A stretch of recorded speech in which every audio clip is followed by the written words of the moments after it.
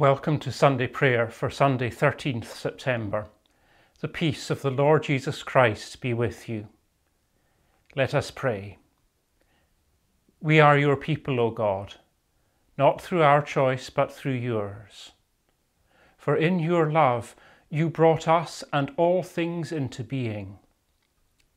You ordered creation that there might be life in all its fullness. And into us you pour that most excellent gift of love, the love which passes all understanding, the love which drives out all fear. So each of us, in whatever place we are, offers you our worship and our praise of your holy name. But let our worship not simply be a matter of pleasant words and pious thoughts.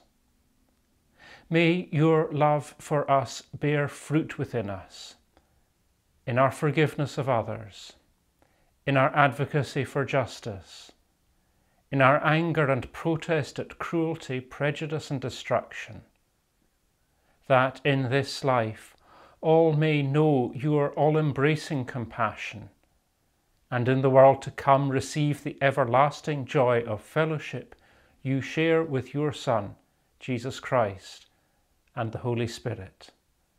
Amen. A reading from the Book of Psalms. Our reading this morning is from Psalm 103, verses 1 to 13. Bless the Lord, O my soul, and all that is within me, bless his holy name. Bless the Lord, O my soul, and forget not all his benefits, who forgives all your iniquity, who heals all your diseases, who redeems your life from the pit, who crowns you with steadfast love and mercy, who satisfies you with good as long as you live, so that your youth is renewed like the eagles. The Lord works vindication and justice for all who are oppressed. He made known his ways to Moses, his acts to the people of Israel. The Lord is merciful and gracious, slow to anger, and abounding in steadfast love. He will not always chide, nor will he keep his anger forever. He does not deal with us according to our sins, nor requite us according to our iniquities. For as the heavens are high above the earth, so great is his steadfast love towards those who fear him. So far as the east is from the west, so far does he remove our transgressions from us. As a father pities his children, so the Lord pities those who fear him. Amen. If you read much beyond the very well-known Psalms in the Book of Psalms, you very quickly get into quite challenging territory. We often refer to the Bible as a whole as containing the Word of God.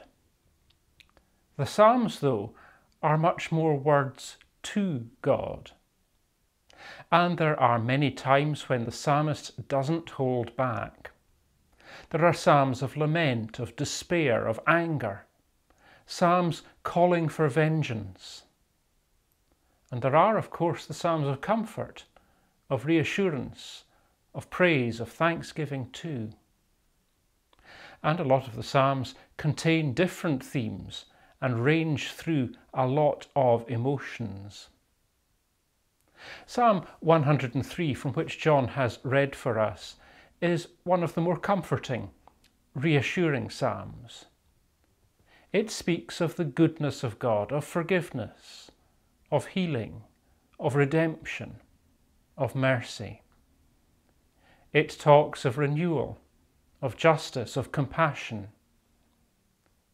It expresses the confidence that God cares deeply for us all. It is a good text for this Sunday. This is the last of these recorded Sunday prayers that I'll be doing. At least I very much hope it is. Because from Sunday 20th of September, we will be opening the church again for worship.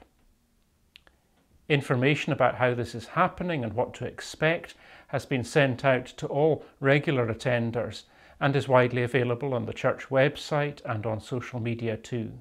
So I'm not going to repeat it here. Rather, I want to take a moment to reflect on where we are and the transition that we'll be making this week. These last 6 months have been difficult. We've had to contend with fear and isolation, and for many, with considerable loneliness. When the news was dominated by reports of the number of people dying from COVID-19 and reports about the strain that hospitals were under, these things were hard to hear. We worried for ourselves and our loved ones. We grieved people we knew who have died, and the grief of the world has weighed upon us too. In more recent months and weeks, we've had to make further considerable adjustments to our lives in order to start to get out a bit more and to see more people. The fear and the worry have not gone away though. As people of faith though, we would want to affirm that God has been with us, abounding in love, compassion and grace, caring for us as a parent cares for their child. Through the love and mercy of God, we have got this far. God's mercy and love will not fail us as we move on into the next phase of our faith journey. We're not out of the woods yet. The number of people infected is rising again here and around the world. No one can afford to let their guard down, and that's as much about caring for others as it is about caring for ourselves. But as with great care we prepare to return to church, we know we can do that because God blesses us with care and with love and with healing. The creativity of the Creator God is constantly opening up new beginnings. God may be the same yesterday, today and forever, but for us, God is always making all things new.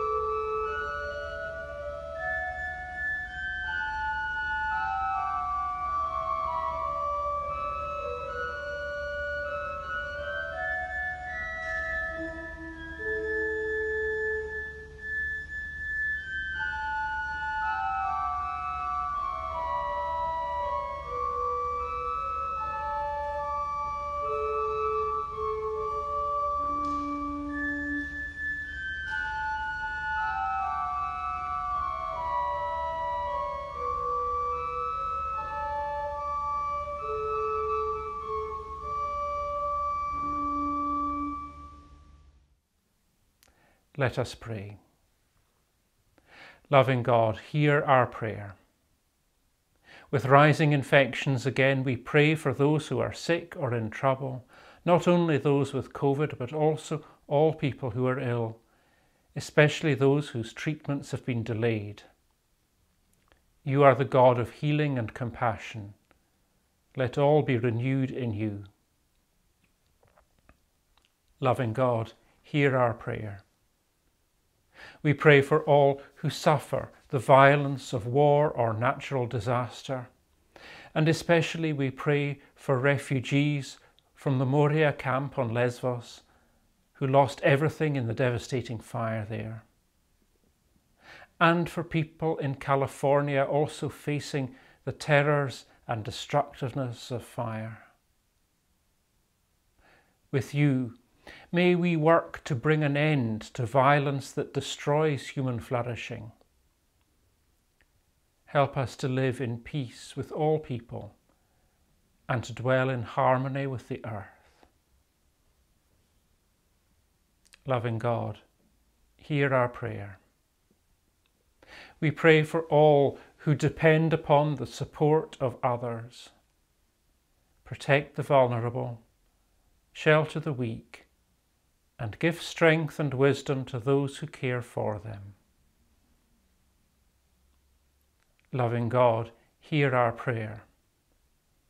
We pray for elected politicians and for civil servants.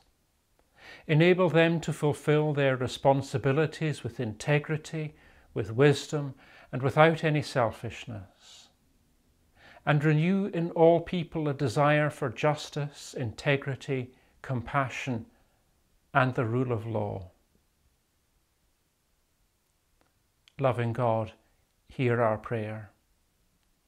We pray for the Church, and especially for our own congregation as we prepare to return to the ancient building which is our common home. Give us courage to live as faithful disciples of Jesus. Loving God, hear our prayer. You have crowned us with love and mercy, so receive the prayers we offer and help us to trust in your goodness. These prayers we ask through Jesus Christ, who taught us to pray, saying, Our Father, who art in heaven, hallowed be thy name.